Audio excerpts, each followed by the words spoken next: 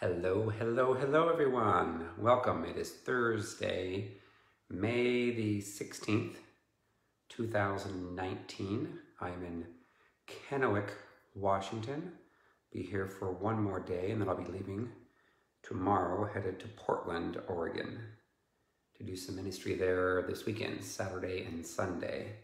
So welcome to Kennewick, Washington. They call themselves the Tri-Cities because there's Richland and Pasco, Washington here as well. So welcome to Trina, welcome to Michelle, welcome to Joanne. Hello everybody. I think, yes, I've shared it with some of my groups. So today I'm talking about a topic that I've talked about in the past, but at a high level. I'm going to go deeper today because the Holy Spirit's directed me to. And we're talking about what are the costs of being a Freemason. And I can speak to this because I didn't know this when I grew up, but my grandfather, so on my father's side, my dad's dad, he was a Freemason. And we did not know it, at least I did not know it, until my grandfather passed away. And I remember when he used to walk, he used to have bowed legs and pains in his back, and he was not the most, I don't know, jovial, fun-loving man in the world. I did a lot of work for him. He had a farm he had a 300-acre farm. So we baled hay and did a lot of stuff. And so I didn't really realize that he was even a Freemason until I know when he had passed away. There were some guys with some funny aprons that came up, and then my family all walked away when they were doing their ceremony at the end.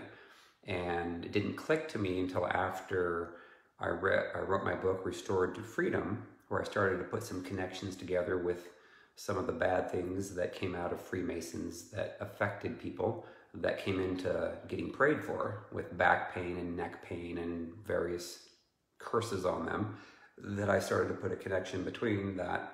And I remember when my brother was reading the book, Restored to Freedom, he said, you know, the grandpa was a Freemason. And I'm like, no, really? He's like, yeah, he was. I'm like, oh my gosh. So I did a little more research on Freemasons. Actually was given this book by a friend named Ashley down in San Antonio, The Question of Freemasonry and the Founding Fathers by David Barton. It's a really good, short, quick read. Answers the questions about, how many of the founding fathers of America were Freemasons? Is Freemasonry incompatible with Christianity? Did the founders embed Masonic symbols in Washington, D.C. and in our currency? Was George Washington a Freemason and a Christian? And is American Freemasonry the same today as it was 200 years ago? So I read that and got a little more understanding of everything. And let me see if I can, the light keeps coming in. I'll make it a little darker on my, well, it's still, there we go. Do it this way. Alrighty, so I did some more research on it, and then when the Lord started having me go around the country to do deliverances, then I remember, I'll never forget this, I went to well, there's two different instances that happened, and I was always suspecting at some point that there might be a Freemason in the audience that might take an offense at what I'm saying. When I try to explain to people, I'm just trying to help you, get set free, get delivered, get healed, and all this stuff. And looking for all the open doors that the enemy can have to hurt a person so that we can take those away and get delivered. So I remember I was invited to come to a school in Western New York, and it was out in the middle of nowhere, small town. And this guy actually bought the school that he used to go to in elementary, and he bought it, and he actually lives there, which is kind of cool. He can play basketball anytime he wants. Got the whole full court there. So I remember I was shooting baskets before I was getting ready to start. Well, then I went through explaining, went through the deliverance. I talked, briefly about Freemasons. And then at the end, this guy came up to me, and he had like one eye missing, and he talked really hard to hear him in his throat. And then he explained to me when he was talking that he had cancer. And I was like, okay. And he's like, hey, I don't remember seeing anything about what you were talking about Masons being bad. And I'm like, okay. My first question was, how long were you in it? Because it's a progression. You know, they don't spring on you the 33rd degree in the first year, because if they did, you would have nothing to do with it. It's a slow progression.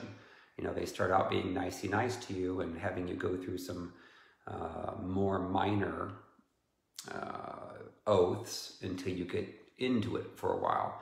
And so he admitted he'd only been there for a couple of years. I'm like, okay, then you probably did not see everything that went on if you had stayed until whatever, 20 years or 30 years or the 33rd degree and all that stuff. And he did have to admit that it was about money. And I'm like, yep, that's what it's about. It's all about money. And so that was the first person that actually addressed that with me. And he did it in a private conversation. It was, you know, it was preparing me for the next public situation. And that was in Ironton, Ohio, where the mayor of Ironton, a lady, invited me to come there to speak at an open market area called the Farmers Market, which was in downtown Ironton. She knew about Jezebel. She'd just taken over as mayor. And she knew about Jezebel. She did not know anything about Leviathan. So I explained to her about Leviathan and, you know, Freemasons and stuff. And so as I'm going through my spiel and everybody's listening, then the Holy Spirit reminds me, you didn't talk about Freemasons, because I was getting ready to go through the deliverance prayers at the end. And so when I talked about Freemasons, then there was a man in the very back that got very upset and was like, hey, what do you got against the Masons? It's like, uh-oh. You know, and he starts to like walk towards me, and his wife's with him, and they're like getting ready to kill me. And I'm like, okay, Lord, now what do I do? He's like, oh, just take authority. I'm like, oh, okay. So acting like I'd been there before, I just take authority. I raised my voice a little bit and just said, okay, let's all pray. So I took authority. I shut down all enemy junk in Jesus' name. And then he stopped from coming forward about halfway back, right behind my camera, my phone. And he was like, as his hand was like paused against a steel pole. And then I went through the prayers with everybody. Of course, he didn't go through them, nor did his wife. And then the Lord said, now prophesy over all of them. That'll buy you more time. I'm like, seriously? So I prophesied over all, whatever, 50 of them. And he was the last one. And when I called him out to prophesy, he was like, hey, what are you? And then his wife's like, shh, quiet. He's going to prophesy over you. I'm like, hey, yay, wife. And so I did. And when I gave him a word from the Lord, he shut up. He didn't say anything. And he even helped us put away things at the end. And I was like, oh my gosh. Obviously, I didn't have to be too smart to realize he was a Freemason. And so the pastor came up to me and said, Nelson, just want to let you know, he was a Freemason. And he just became a Christian like 4 weeks ago. I'm like, oh, well then that explains his vehement anger. He's like, yes. And so I'm like, wow, I'm glad that I'm still alive. So then I moved on down the road after that. So that was my my concern, because I understand, just like Jesus, when Jesus would speak things that the evil Pharisees, not all Pharisees were evil, but those that had the evil hearts that hated him, they would be upset with him. They would want to kill him. And so we have to understand, when people have given their lives over to demonic things, then the demonic spirits will manifest in them if you're speaking truth that the demons don't want to hear. So, all that being said, what are the costs of being a Freemason? I'm going to read from a couple things. I'm going to read from this book again, David Barton, The Question of Freemasonry and the Founding Fathers. So I highlighted some things that I actually put into my own notes when I do my deliverances around the country. And these are the highlights of the book. He talks about Scottish Rite, Shriners, just FYI, to become a Shriner, and the Shriners are only in the United States. You have to be a 33rd degree Mason. So that means all Shriners have done all these oaths to bad things. and given their lives over, which is not good to the enemy. There's also the Order of Eastern Star, which is for women. It's a women's version of Freemasons. There's the Order of Demolay, which is targeted to boys ages 12 to 21 to try to get them infiltrated as soon as possible. And there's also Job's Daughters. There's Rainbows for girls ages 11 to 20. So those are and there's like York Rite, there's Scottish Rite. In 1959, there were 4 million Masons in the United States. Now we're down to about 2 million. So it's been cut in half, which is good. But what's interesting is when I'm driving around the United States and some in Canada, every town, not every town, but any town of significance, any city of significance has a Masonic lodge. There's 26,500 Masonic lodges that are in the United States. So you can see them as you're entering town. They have their logos on the front posted there. You know, welcome to blank blank city. And then they, of course, have all these different lodges and things, Moose Lodge and Masons, and you'll see it. So anything that's a secret society is secret for a reason, because they're doing some things they shouldn't be doing. There's things called the Independent Order of Oddfellows, there's the Order of Elks, there's Order of Skull and Bones, there's Ku Klux Klan, National Grange, Woodmen of the World, Knights of Pythias. So I'm going to describe, this is what he explains, David Barton, that originally Masons were the craftsmen who traveled across Europe in 938 AD, building cathedrals, abbeys, churches, castles, and other stone buildings. That's what a Mason really was. Obviously, I mean, if you think about the term Mason and don't associate it with the group, then that's what a Mason is. They're supposed to have built things with stone and concrete and things like that. Bricks. They traveled to Europe and did stone cutting and laying and were members of Masons lodged. Traveling Masons were called Freemasons, as they were free to travel the land and do their trade. The non-traveling Masons belonged to local Masonic guilds and were often employed by the Freemasons. In the early 1700s, Masons were on the decline as carpentry became more prevalent. So they started building more with wood than they did with stone. Made houses and so forth out of wood and so forth. So in 1703, they opened up the Masons up to various professions other than stone cutters. The new accepted members included aristocrats and members of royal families. You know, you think about the Rothschild family. The Rothschilds were into banking over like in England, and they got into this whole Freemasons group to help control and to help have money flowing in and to control other, you know, countries essentially with banking. You know, whenever there were wars going and breaking out and so forth, they would take advantage of like the rebuilding through loans and so forth. So, so it says the new accepted members included aristocrats and members of royal families, then politicians and prominent individuals who wanted to rub shoulders with royalty and other important people also would join. So in 1717 in London, there were 4 separate London lodges of accepted speculative Masons that joined together. And they established the first Grand Lodge and elected Grand Master over the new form of Masonry.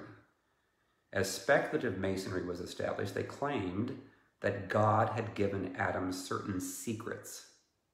I'm like, really? Related to Masonry, and that Adam transmitted these secrets to his sons, and from that generation to the next, down through the history of the Bible, and finally on to modern Masons. That those who had been involved in any type of construction in the Bible, Noah and the ark, Solomon with the temple, Nehemiah with the wall, had been actually master masons and knew the secrecy of Masonry. Bah, wrong. By 1730, there were 100 speculative lodges in England.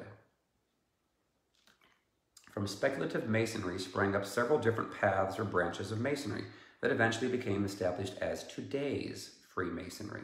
So now let's transfer it now to America. And this is what he talks about, the understanding of American Freemasons, is they say that Jesus of Nazareth was but a man like us, or his history, but the unreal revival of an older legend. The true Mason, they say, realizes with the divine illumination of his lodge that as a Mason, his religion must be universal. So they say that Christ, Buddha, or Mohammed, the name means little, for he recognizes only the light and not the bearer. They worship at every shrine, bow before every altar, whether in temple, mosque, or cathedral. They say the good is never separated from the evil. The two must commingle, that all go well. This is called the doctrine of dualism, present in the religions of the Medes and Persians, as well as in Zoroastrianism and Gnosticism, ancient religions of which Masonry claims to be the modern receiver. So they go on. This is, again, what the American Freemasons believe. The absolute is reason. If God is, he is by reason. Masonry recognizes deity and proceeds only after asking divine guidance, but it does not specify any particular deity. You can worship any god you please and be a Mason. So that's not right. Bah, wrong. What's interesting is in 1825, the U.S. Attorney General, his name was William Wirt. He got into becoming a Mason. But then as he was in it over time, he began to understand it's evil, not good. So he publicly came out against it. Others that came out against it and denounced it were the Reverend Charles Finney. He used to be a Mason, if you didn't know that. And then he got out of it and denounced it. The Reverend D.L. Moody was against it. Reverend Jonathan Blanchard of Wheaton College was against it. So when they started coming out against it, then the numbers started falling back. The lodges in the state of New York dropped from 480 lodges to 49. So it's about a 90% decline. The number of lodges in the state of Maine went from 24 down to 1. So they knew, the Masons, they had to change some things. They had to make themselves look better. And so they did. It was in 1835, they started focusing on more philanthropic things, trying to make themselves look better to people in the mainstream. And the number of lodges increased in New York from 49 to 172. It went from 1835 to 1850, and then in 1860 they had back up to 432. So, unfortunately though, the new leadership of Masons were anti-Christian and pagan. The fathers of modern American Freemasonry were Albert Mackey and Albert Pike. Masons who were presidents included Teddy Roosevelt, William Howard Taft, Warren Harding, Franklin Roosevelt, Harry Truman, Lyndon Johnson, and Gerald Ford.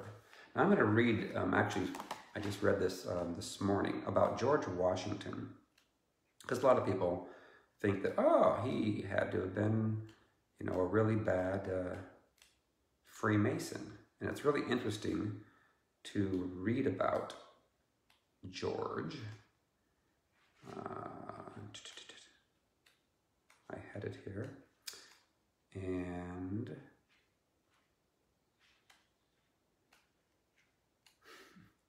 I will find it here shortly.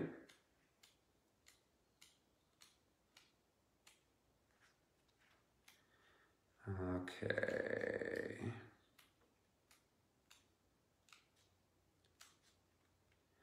Here we go.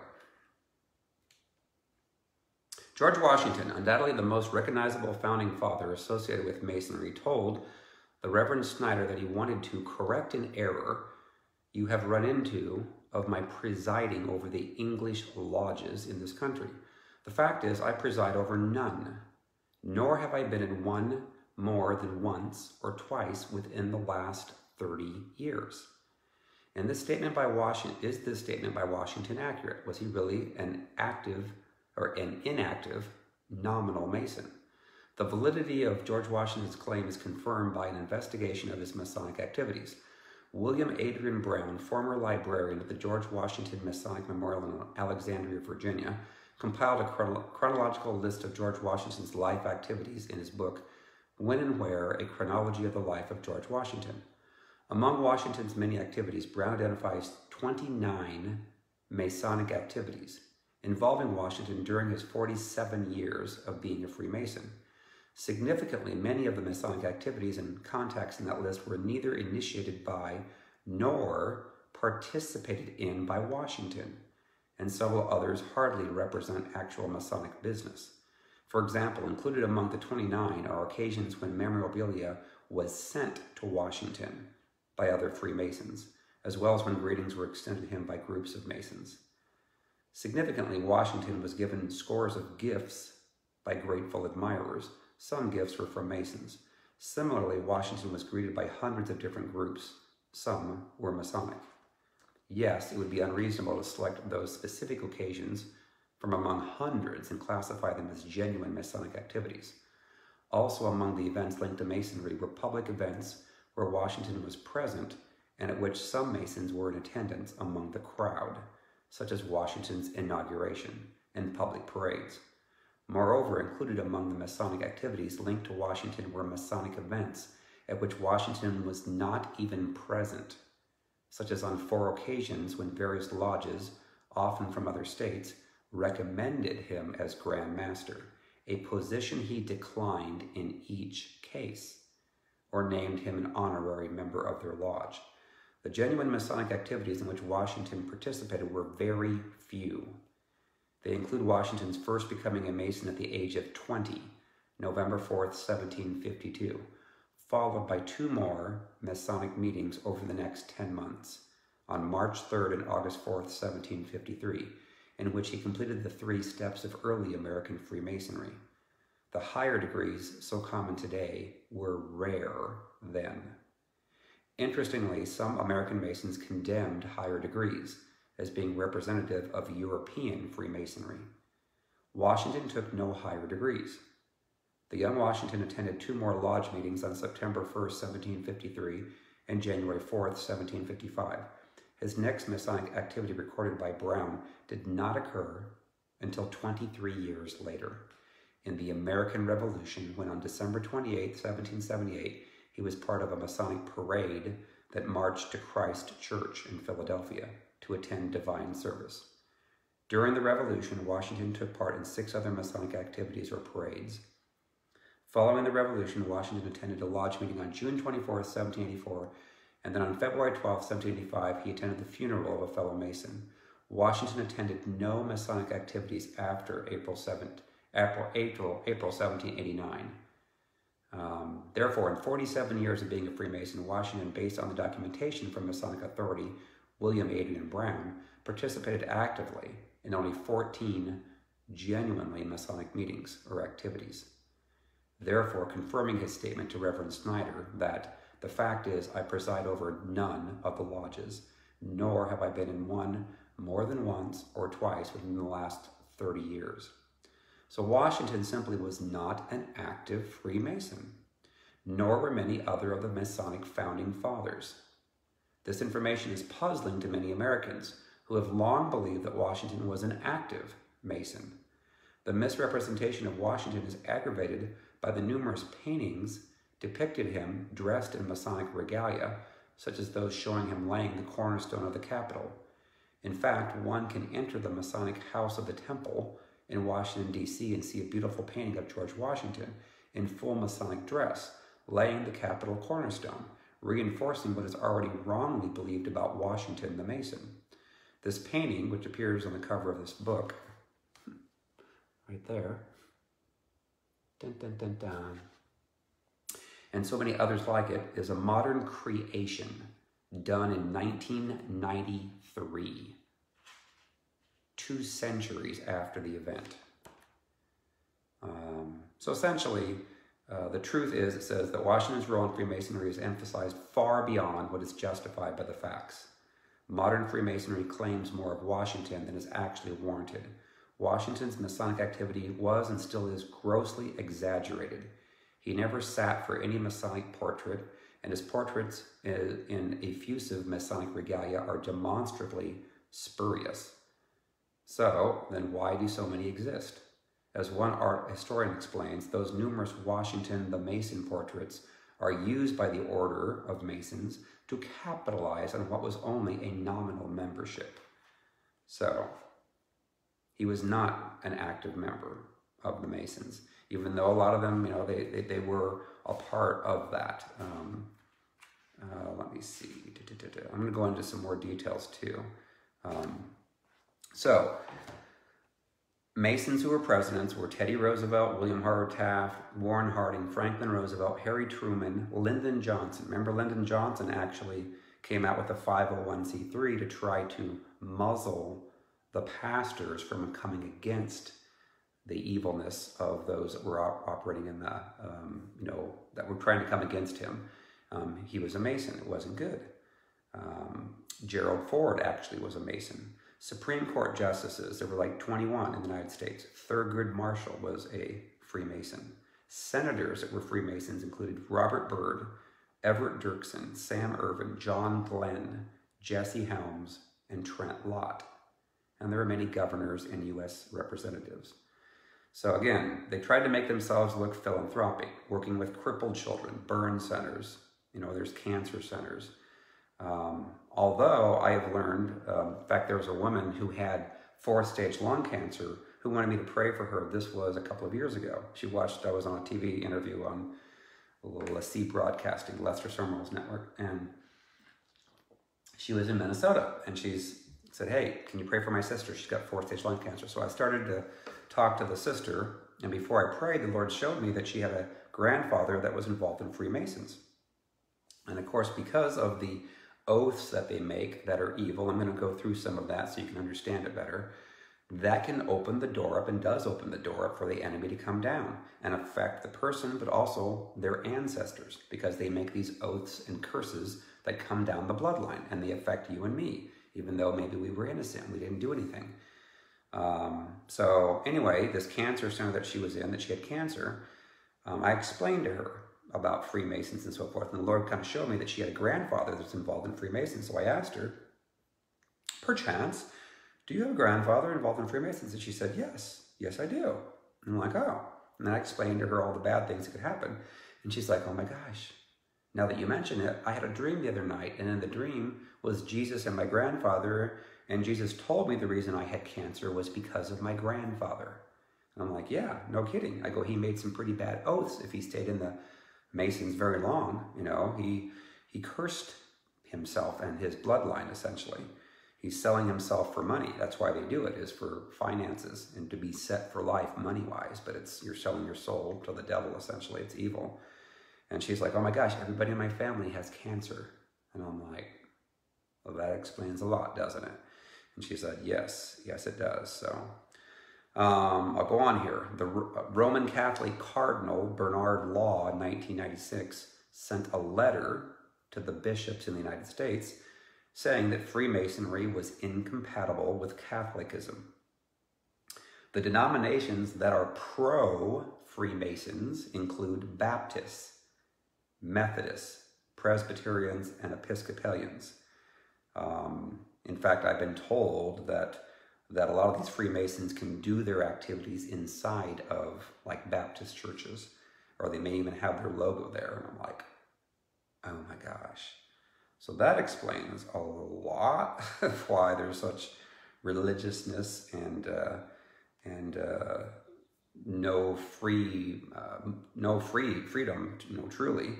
I'm not saying that every Baptist, Methodist, Presbyterian, and Episcopalian, supports Freemasonry, but obviously if their denomination does, then that's not good. Denominations that are against Freemasons, that are saying they're bad, include the Assembly of God, Wesleyans, the Salvation Army, Seventh-day Adventists, Church of the Nazarene, Christian Reformed, Lutherans, Church of the Brethren, and the Eastern Orthodox. So in the book, by David Barton. He said the overwhelming majority of the U.S. founders were not active Freemasons, or they weren't even Freemasons. Those that were Freemasons were largely inactive. So the overwhelming majority of both Masonic and non-Masonic founders of America were generally Orthodox Christians who were very pro-God and pro-Christ in both their words and their actions. So that's good to know. But the Masons try to get people to believe that, oh no, all the American founding fathers were full-blown loving Masons. So that's, again, David Barton. And I'm going to share a link on breaking off the Freemason curses. I actually went through this with my friend Dawn and her husband Paul this weekend, and I yawned. I'm like, well, that's a good sign.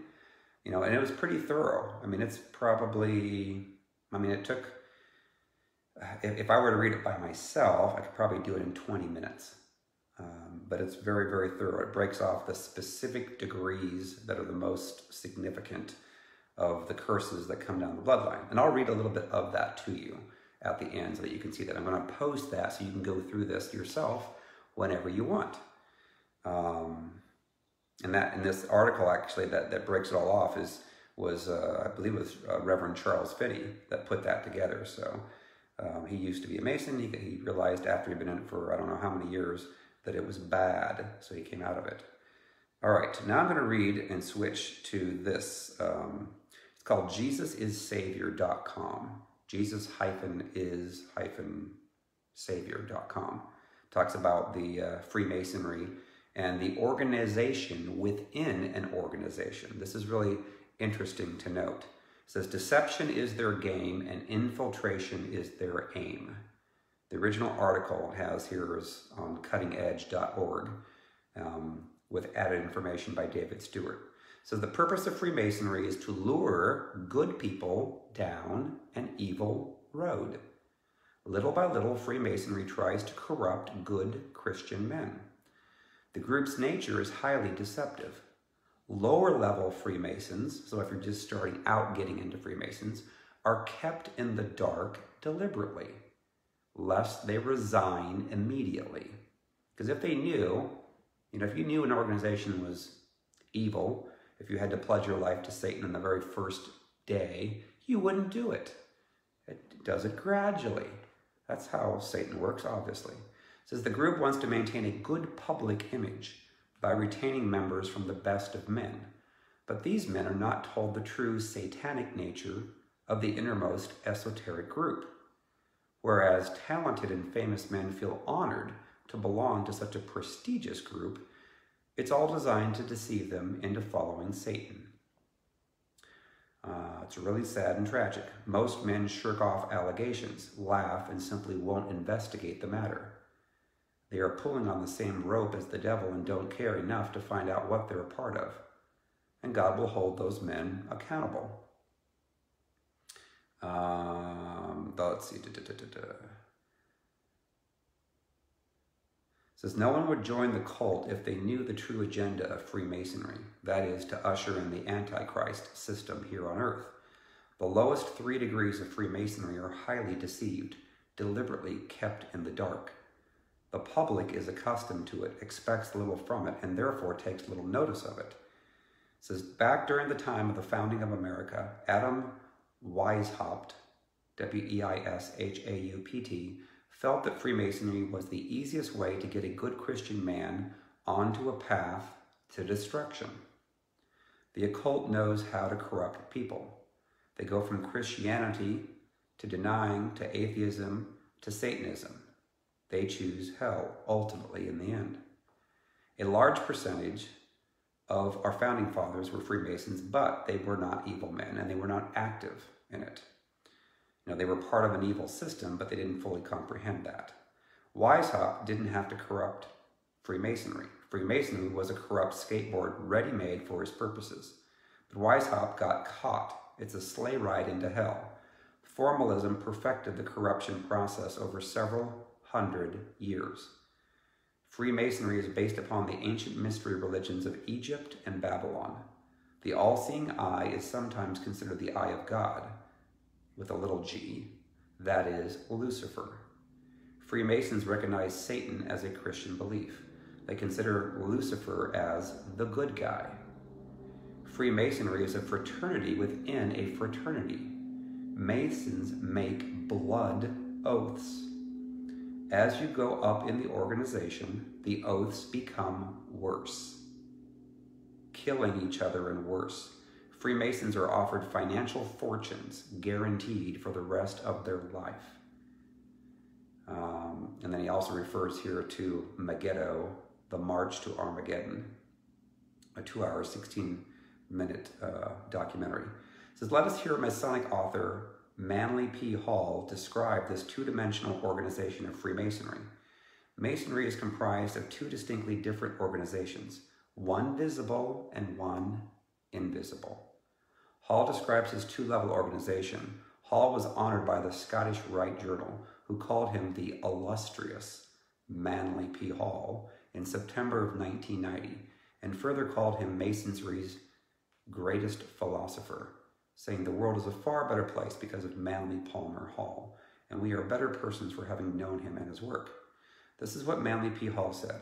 Freemasonry is a fraternity within a fraternity, an outer organization concealing an inner brotherhood of the elect.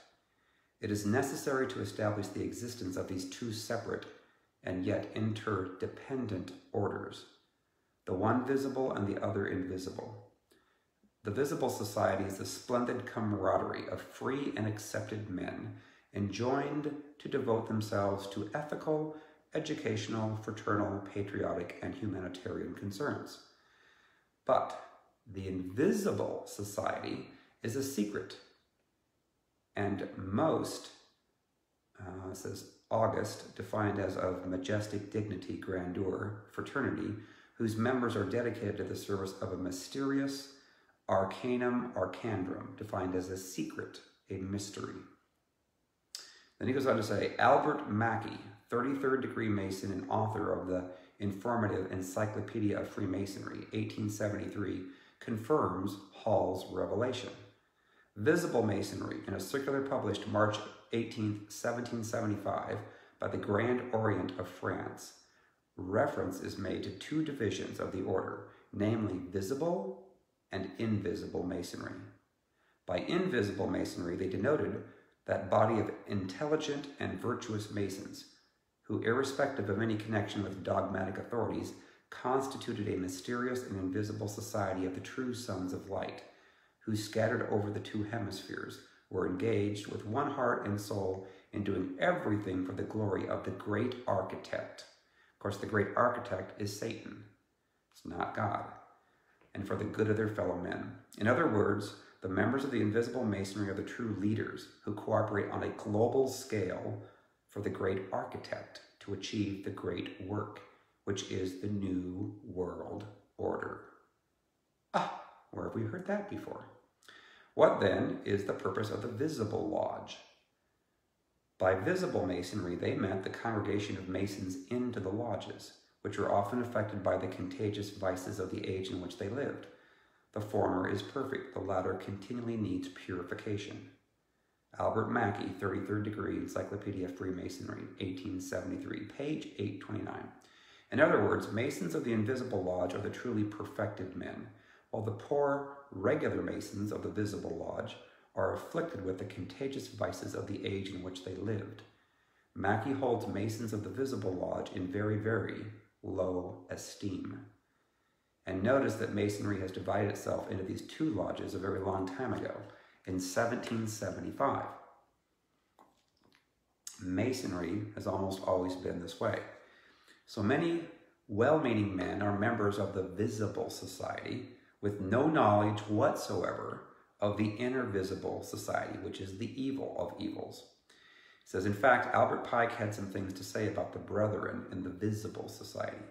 Masonry, like all the religions, all the mysteries, Hermeticism and alchemy, conceals its secrets from all except the adepts and sages, or the elect, and uses false explanations and misinterpretations of its symbols to mislead those who deserve only to be misled, to conceal the truth which it calls light and draw them away from it. Did you hear these key words from Pike? Masonry is a religion, after all, after the order of the satanic mysteries, the equally satanic Hermetic philosophy and alchemy. Masonry conceals its secrets from the brethren in the outer visible society, no matter their rank. Only the elect in the inner visible society ever know the truth. The poor brethren in the visible society are spoon-fed false explanations and misinterpretations of its symbols.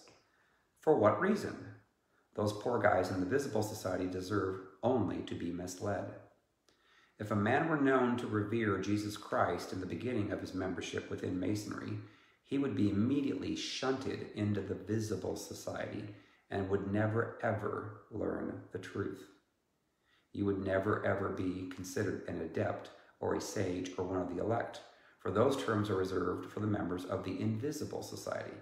You would be one of those who were deliberately lied to about the doctrines of Masonry and given deliberate misinterpretations of its symbols so that you would merely think that you knew the truth. Pike then completes his instructions to intentionally mislead those members of the visible society by saying, so Masonry jealously conceals its secrets and intentionally leads conceited interpreters astray. Conceited means pride, prideful. And again, what I've put in my book, Restored to Freedom, is the spirit of Leviathan. Pride is very strong on people that get into Freemasons because they're, the whole premise is that we know something secret that you guys don't know. So therefore, we're better than you. And that's why a lot of people suffer from back pain, neck pain. I've seen a lot of people struggle with cancer because of these curses that people that are in Masons have no clue that are in the visible society of it.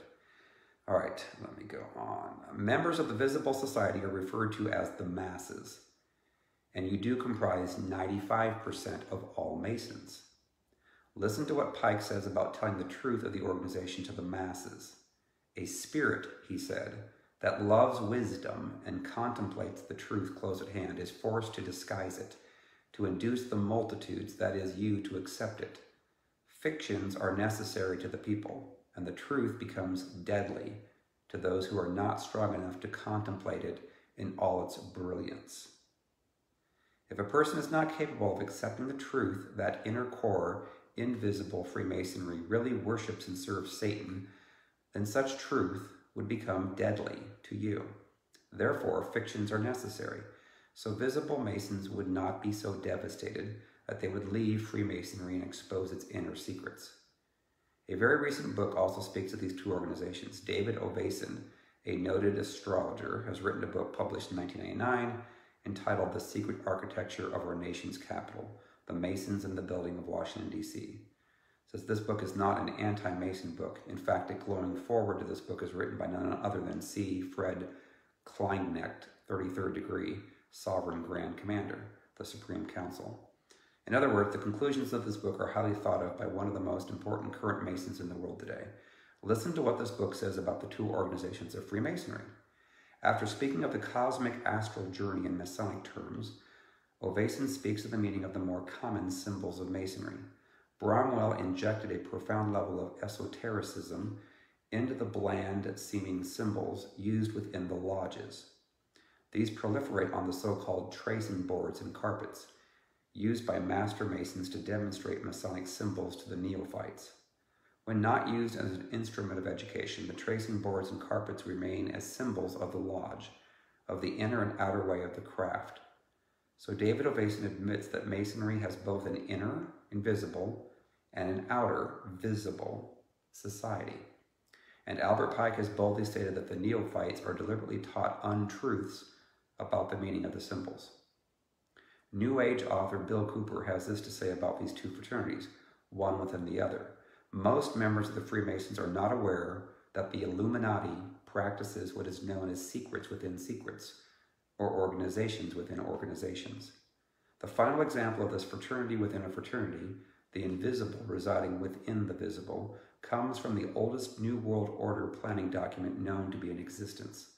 This document is one of the best examples of automatic writing and it details many of the changes societies throughout the world must make in order to achieve the kingdom of the Christ.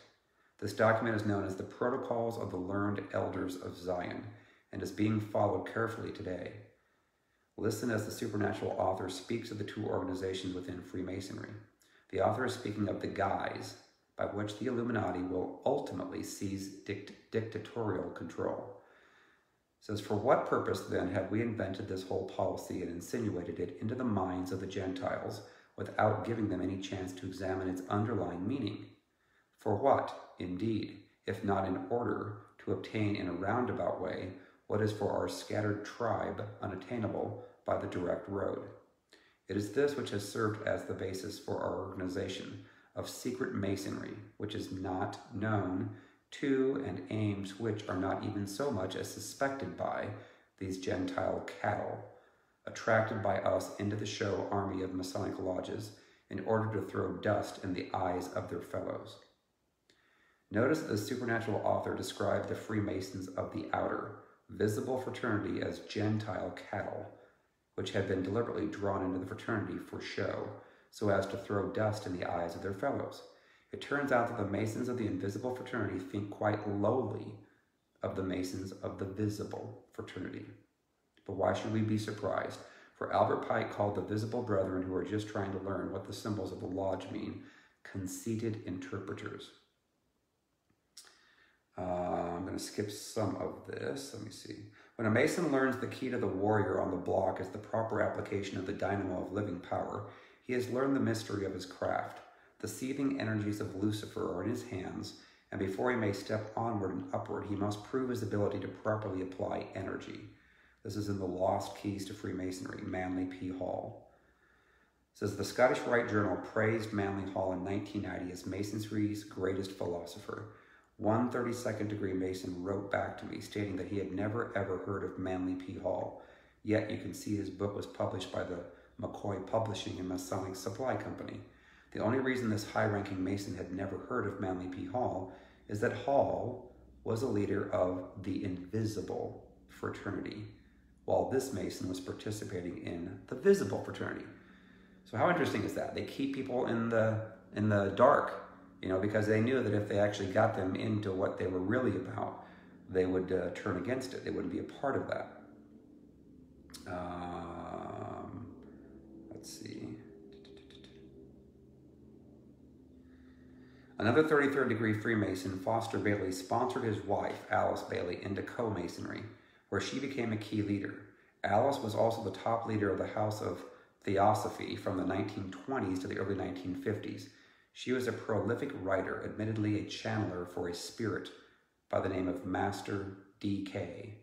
She had significant revelations to add to this subject of inner, invisible Freemasonry.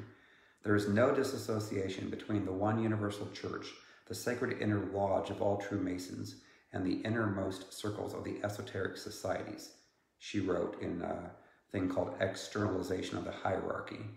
Bailey is saying here that once you get into the inner, invisible part of Freemasonry, there is no distinction possible between this heart of Masonry, the true universal church, which we know to be the church of the Antichrist, and of the similar innermost circles of the other secret societies throughout the world. But then Bailey makes an even stronger statement, revealing the inner invisible Masonic fraternity. The Masonic movement is the custodian of the law. It is the home of the mysteries and the seat of initiation. It holds in its symbolism the ritual of deity, and the way of salvation is pictorially preserved in its work. The methods of deity are demonstrated in its temples, and under the all-seeing eye, the work can go forward. It is a far more occult organization that can be realized, and it is intended to be the training school for the coming advanced occultists. Since the meaning of the word occult is hidden or invisible, we know that Bailey is here speaking of the inner invisible part of Freemasonry. And not only is this invisible fraternity exist, it is intended to be the training ground for the coming advanced occultists. So, it basically says Freemasons are suckers.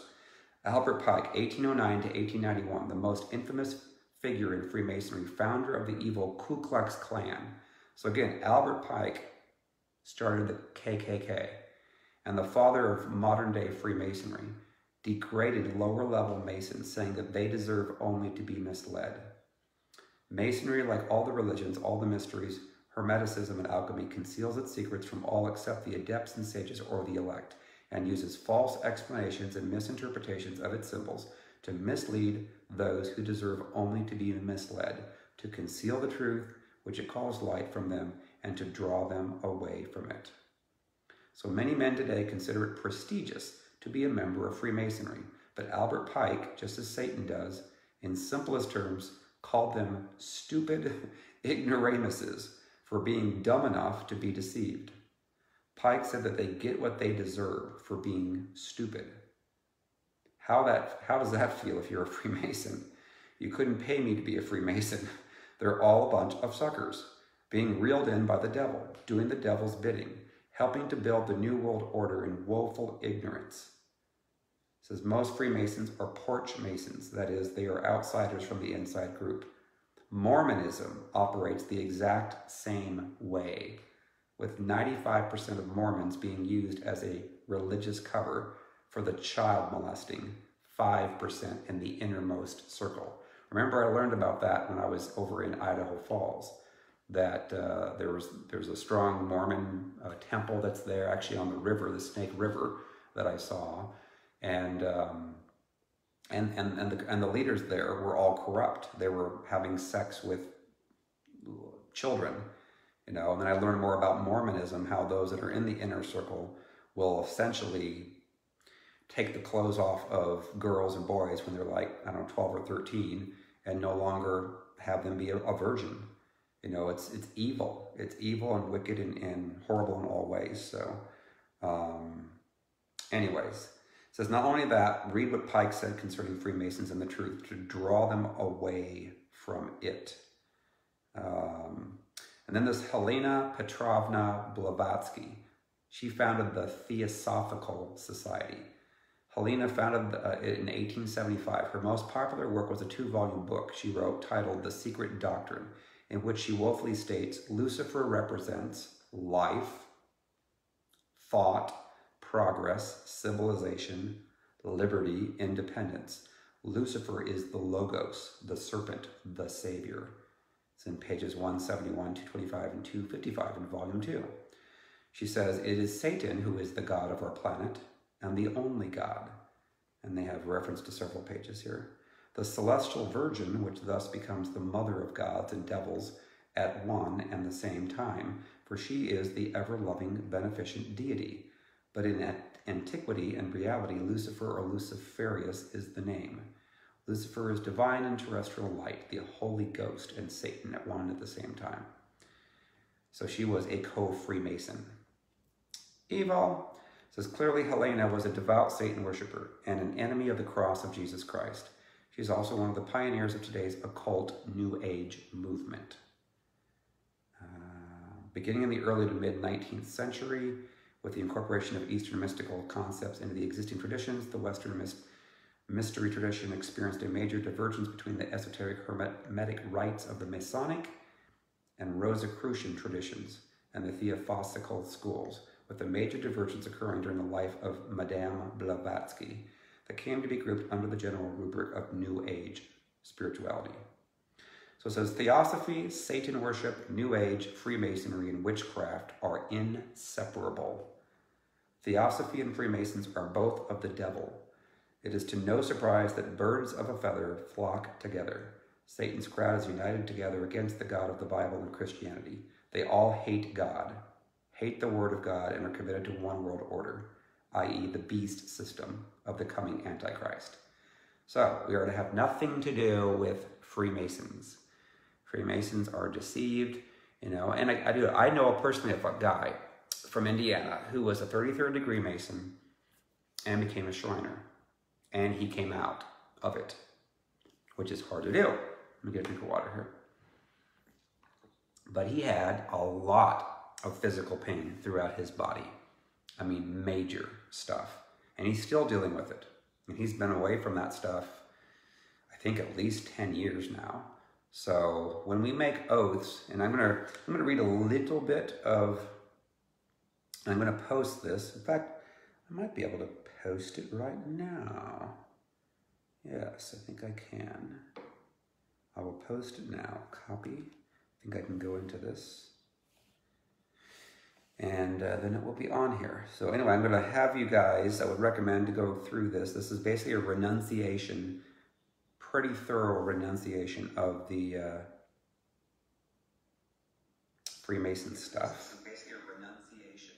Oops, there we go. Here we go. Paste. Boom. All right, call it Prayers to Break Off Freemasons. There we go. So let me go to, this is by Charles Finney, who used to be a Freemason, and it was compiled by Isaiah 54 Ministries, isaiah54.org. It says Isaiah 54 Ministries is a ministry of reconciliation, heeding the call of 2 Corinthians 5:18-19. We work towards reconciliation between man and God, between man and his fellow man through the Christian disciplines of worship, inner healing, and spiritual warfare. Isaiah 54 Ministries has compiled this article to help Christians become free from the curses brought upon themselves and their bloodlines because of involvement with Freemasonry and other secret organizations. The first step towards freedom is to understand the reasons that curses transfer through a family line. Iniquity and idolatry bring generational curses. Freemasonry's practices and doctrines are iniquities laced with idolatry. We believe to facilitate healing more completely, the believer must, at the very least, understand this foundational concept. And that is true. You have to understand.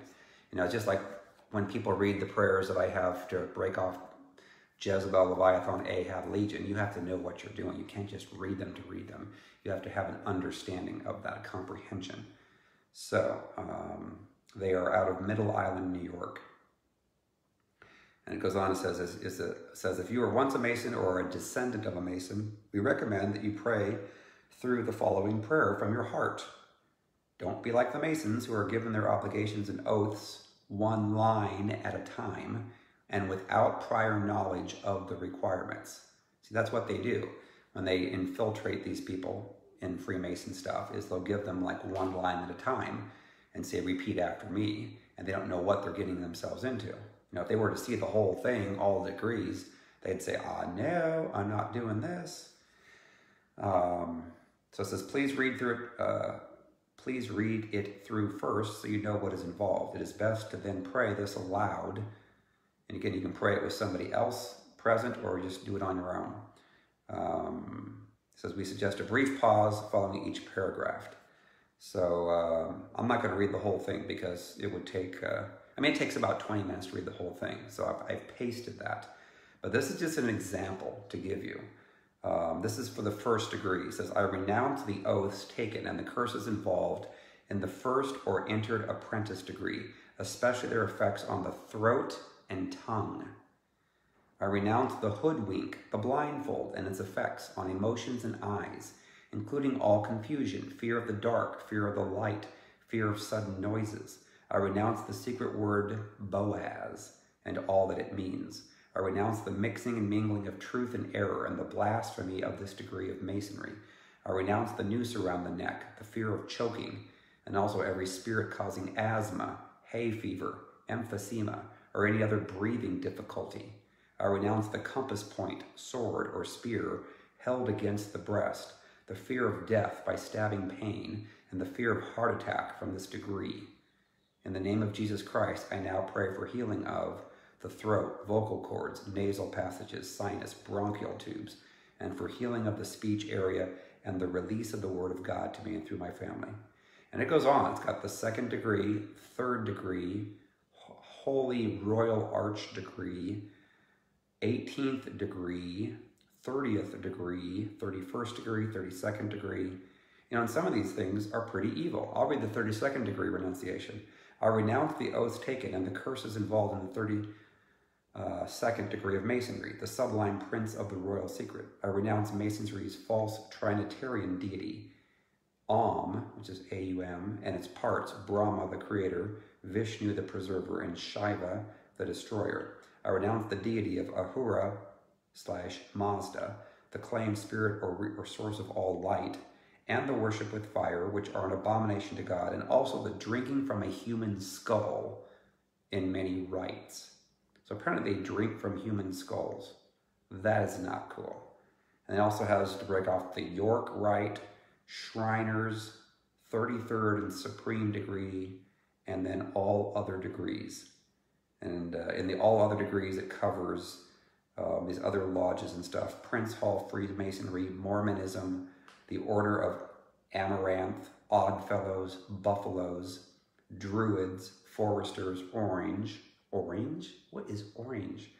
Elks, Moose and Eagles Lodges, the Ku Klux Klan, the Grange, the Woodmen of the World, Riders of the Red Robe, the Knights of Pythias, the Mystic Order of the Veiled Prophets of the Enchanted Realm. Where do they come up with these names?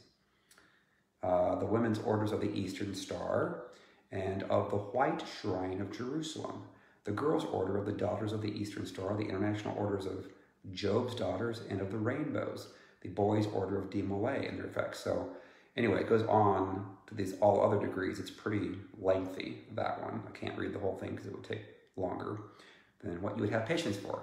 And I have read through, it's been an hour of this. So I'm hopeful that all of you that have listened understand that the Freemasons are evil, that it's all about Satan, it's all about money, and that there is an inner group of people that know all the evilness of it, that they try to keep the other members blind from, so they don't know that. Just like the Mormon group, there's like 5% that are evil, evil, wicked, you know, and the other 95% are like lemmings that come into it. You know, lemmings, do you remember lemmings? I remember watching, actually, it was a comic book, I think it was, where these lemmings were let off like, they were like inundated. I think it might have been Uncle Scrooge or something, but anyway, they were like all over the country, wherever, or all over the countryside. And these lemmings would go wherever this person led them, you know, even over a cliff. And so that's exactly what's going on here, is that the very core of these groups are very evil and very demonic.